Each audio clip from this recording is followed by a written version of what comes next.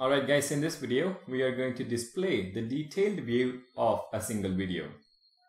And here's how it's going to work. Right now we just have an array of videos in the video center component. We send this as an input to the video list component, and then it is being displayed inside the video list component. But now when we click on a video, let's send an event as output from video list to video center, and that event contains information about the clicked video. So we will capture this video in video center component and send it as an input again, but this time to the video detail component, where we will display the the details using Angular and HTML. Now, why are we doing this? Because this is good programming practice. So stick till the end of this video and this will make much more sense. Alright, for the first step, we are going to send an event from the video list to the video center and capture that selected video center component. So I'm going to go back to Visual Studio Code, and over here in video list.html or video list component HTML, we are going to bind the click event on this particular list item. So click. Now what happens when it is clicked? You're going to say fire the handler on select and pass in the video. So when this particular list item is clicked, we are going to fire the onSelect method, passing in the current video. Next, in video list component TypeScript file, we are going to do a couple of things. The first one is import component on init and also the event emitter class. And then we're also going to specify that this particular component has an output. So after inputs, put a comma and then outputs. Now this is going to have an event. Let's name this select video. So this is the event that is going to get fired. Now over here inside the class, we are going to first get an instance of the event emitter class. So public select video. So public select video, this is going to be equal to a new event emitter class.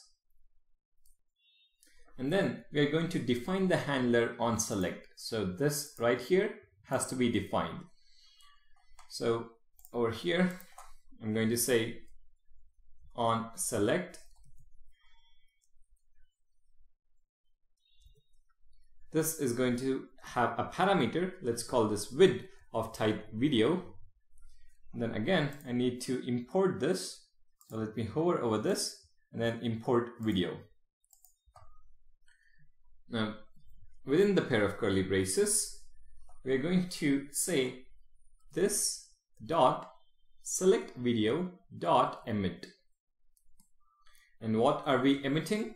The video that was just clicked.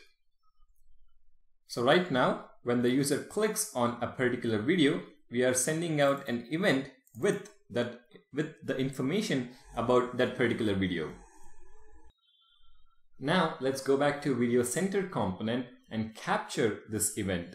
So in video center.component.html, in video list selector, we're going to say there is an event select video that will be raised by video list.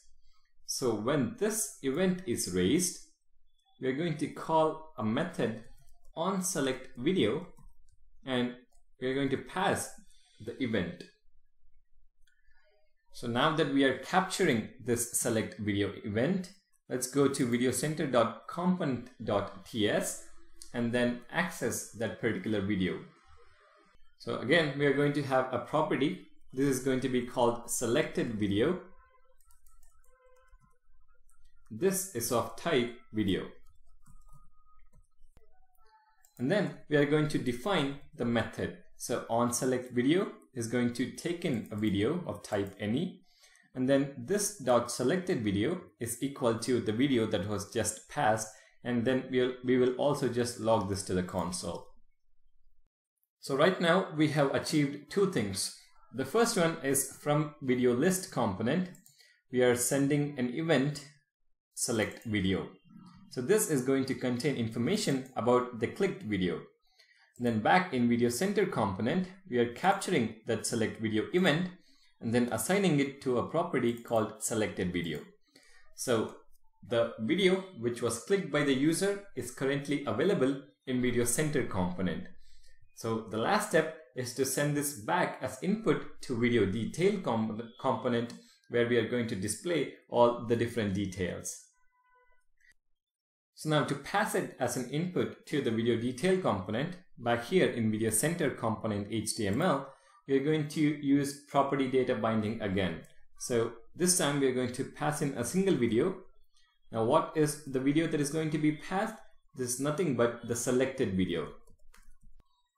But what happens when a user has not yet selected a video? So we should handle that case as well. So for that, we are going to use the if structural directive, and then we are going to say if there is a selected video, only then display the video detail component.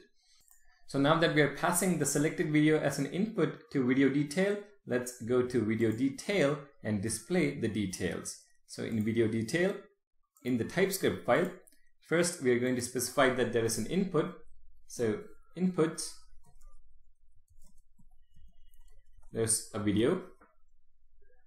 And then in the HTML, so let's go back over here. In video detail component HTML, display the video title, the video URL, and the video description.